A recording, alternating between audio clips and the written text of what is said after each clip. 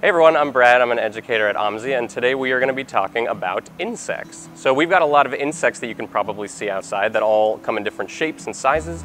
I'm holding one in my hand right now that is called a Vietnamese walking stick. You're probably not seeing this outside your window, but you are going to be seeing all different insects that actually have the same types of body parts. We have their head, their thorax, which is the middle part, and their abdomen. Okay, so today we are going to be making an insect out of objects that you might be able to find in your house. I'm going to have specific objects and items here that you might have. If you don't have them, there are other things you can use to substitute for the ones that I have here. My main component I'm using for my insect are marshmallows. We're going to be using toothpicks to kind of hold them all together. We're going to be using some pipe cleaners, and we're going to be using craft feathers, if you have any. And then we're also going to be using these little brass fasteners, which are also called brads. Every insect has 3 body parts, as you might remember. We've got our head, our thorax, and our abdomen.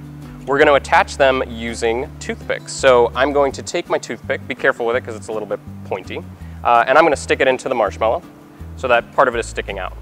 Then I'm going to take the next part of our insect and stick that part on the exposed bit of the toothpick so that they are stuck together.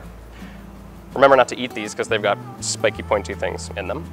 We're going to then take another toothpick and stick it into that one, and then we put our last marshmallow on, and we have our 3 insect body segments ready to go. The next thing we're going to do is put all of the head parts on, all the important parts of the insect's head.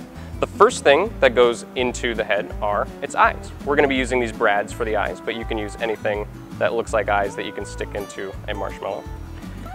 They've got 2 eyes, 2 nice compound eyes. The next thing that they have on their head that are really important are their antennae. These are the ways that they feel the environment around them and are able to kind of tell what's around them. So we're going to take a pipe cleaner and stick it right on the top there into our marshmallow, and then we're going to take another one and put it right there. So we got our little bug face with our antennae and our eyes. The next part is the thorax. You might remember that the thorax is where all of the legs come out of, and every insect has 6 legs. What kind of looks like a little ant with its 6 legs sticking out of its thorax. If you would like your insect to have wings, they are also going to go in the thorax. So we can stick them right on the top so that our insect can fly around.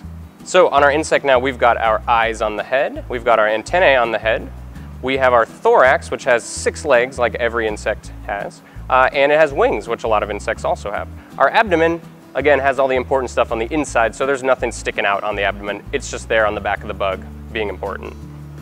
If you make an insect, we'd love to see all the different types that people make. Insects come in all different sizes and shapes, so have a lot of fun with making an insect. And if you do make one, share it in the comments below so that we can see what everybody's made. We're really excited to see what you all come up with for your different marshmallow insects.